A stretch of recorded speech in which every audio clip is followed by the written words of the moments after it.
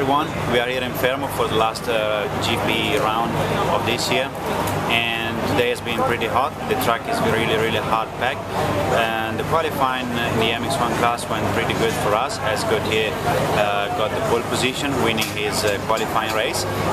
Carlos Campano finished in 8th position, which is pretty good for him as well, and we are pretty confident for tomorrow. It's going to be a good race, hot as well, so for the guys it's going to be pretty tough probably, and we will see what's going to happen.